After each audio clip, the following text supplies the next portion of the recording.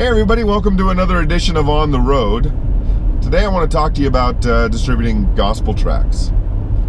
You know, many times when I'm out on the streets with new folks, or I'm visiting a church and taking some of their people out, or if I'm at a larger scale event where there are a lot of Christians distributing tracts, open air preaching, that sort of thing. One of the things I notice, and one of the things that really bugs me, is that many Christians, when they're out on the streets distributing gospel tracts, they look like Jehovah's Witnesses. They look like Jehovah's Witnesses who are out there handing out their material with no love for God, no love for people, just trying to do their thing to earn their way into the kingdom. Now, I'm not suggesting that that's what Christians are doing, but that's the look on their face, that's their countenance, that's their demeanor. Distributing gospel tracts, which is proclaiming the gospel, should be a joy. It should be a lot of fun. It should not be some kind of drudgery or obligatory task that has to be filled but that you don't really want to do. People are less likely to take something from your hand, a stranger, if you have some forlorn look on your face and you don't look like you really care about what it is that you're trying to put into people's hands. Smile, for crying out loud. Smile, you know, and don't ask people, do you want one of these? Expecting rejection. If you ask that kind of question, do you want one of these, or would you like one?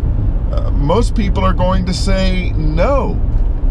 I used to ask, and it's good to ask, did you get one of these? That's something that Ray Comfort teaches, and I think that's a really good idea because it fosters curiosity in the mind of the person. Did I get one of what?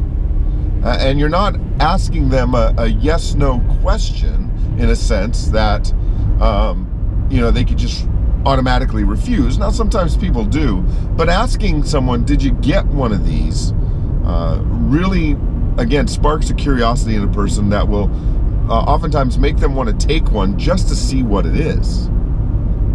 So I think that's good. But I don't even do that anymore. When I'm handing out gospel tracts, I simply smile at the person, not a hard plastic smile that looks like it's forced and painful, but I try to be as chipper, as cheery as I possibly can, and yes, there's actually a good cop in me, for crying out loud. Yes, I can smile and be happy. But I simply look at people and say, hey, have a great day. God bless you, have a great day. That's what I do, and it seems that even in places that are really hard to hand out tracts, places like Hollywood Boulevard and Bruin Walk on UCLA, where there are dozens of different groups, campus groups and non-campus groups, handing out material of all kinds, where it's really tough to sometimes distribute tracts.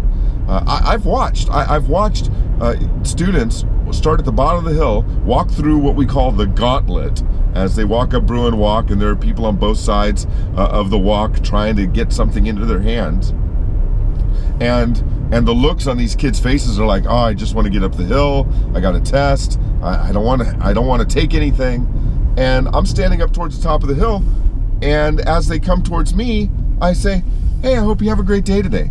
I hope classes go well for you today, as I'm handing out a tract, as I'm extending a tract to them. And they smile and they say thank you, and they take the tract. Why? Because I was nice to them. Because I wished them a good day.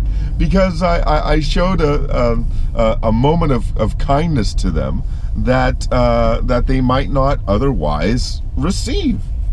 And so distributing gospel tracts really is that easy. You don't have to make it a complicated thing. You don't have to feel guilty. You don't have to feel like you're doing some kind of bait and switch, you know, where you're trying to fool someone into taking something when they don't know what it is.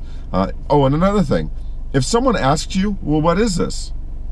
Mark Spence often jokes, it's for you. If someone asks you what it is that you're handing them, be honest, be upfront. It's a gospel tract. It's a gospel tract. And a lot of times people will say, well, what's a gospel tract? Well, it's a message about Jesus Christ. I hope it encourages you. You know, and you continue to have that upbeat tone. You don't look fearful. You don't try not to look intimidating. And be kind. Be kind with your words. Be gentle with your words. Make the person want to take it from you, not out of some sense of compulsion, but because you were so nice to them that they almost feel obligated. I mean, really, if you walk up to someone and say, hey, have a great day, and you hand them something, more often than not, they're going to take it simply because they don't want to seem rude for not acknowledging that kind gesture of saying, hey, have a good day. So enjoy handing out gospel tracts. Enjoy distributing them in mass. Gospel tracts is such an excellent way to get the law and the gospel out to people. Gospel tracts can go places that you won't be able to go.